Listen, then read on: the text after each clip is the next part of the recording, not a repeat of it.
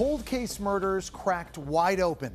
The murder of a California mom who was found stabbed to death remained unsolved for 40 years. Just recently, police used genetic genealogy to identify Barbara Becker's killer, a man named Paul Chartrand, who died more than 20 years ago. Barbara is just the latest in a fast-growing list of cold cases finally closed thanks to DNA technology. Since last year's arrest of Golden State Killer suspect Joseph DeAngelo, there's been a revolution in crime solving, and today, DailyMailTV is taking an in-depth look. In Alabama, 1999, 17-year-old best friends Tracy Hollett and J.B. Beasley were found dead in the trunk of their car. Both were shot in the head, and one of them had been raped. Police collected DNA at the crime scene, but the case went unsolved until just last month, when police hit a match on an ancestry website, leading to the arrest of former ministry leader Coley McCraney. In Florida, 1984, Navy recruit Pamela Kahanis was beaten and strangled to death. Her body was found dumped, face down near a vacant home. For 34 years, the murder remained a mystery.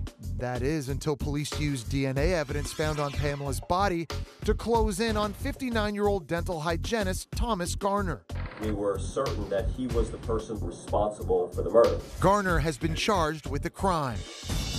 And in California, 1973, Linda O'Keefe was just 11 years old when she was kidnapped, raped, and strangled to death on her way home from school. Last month, officials charged a 72-year-old great-grandfather with Linda's murder. Our investigators used forensic DNA testing and an online genealogy website to identify the suspect's DNA as being consistent with DNA left at the crime scene. Now, Daily Mail is reporting that James Allen Neal has been charged with 2 new counts of child sex abuse, and prosecutors say there could be more victims. And joining us now is CrimeOnline.com's Nancy Grace. So Nancy, how were these suspects able to live such seemingly normal lives after committing such horrific acts of violence? It confuses so many people. You know, Jesse, they're psychopaths. They know inside that they're different from us.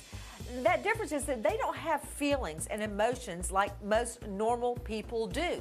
It's also our fault. We don't suspect that the preacher or the hockey dad or the guy at the gas station is actually a serial killer. So we tend to ignore red flags. All right, so Nancy, we're in a new era, it seems, in crime fighting.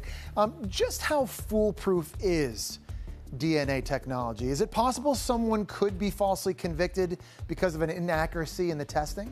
Jesse, DNA is stone cold reliable. Here's the problem with DNA, and it very rarely happens. It can be argued the DNA scene has been contaminated or that it has been planted. To attack DNA science itself, impossible. All right, and this new technology helping close so many unsolved cases as we've seen. Nancy Grace, as always, thank you for being with us and bringing us the latest.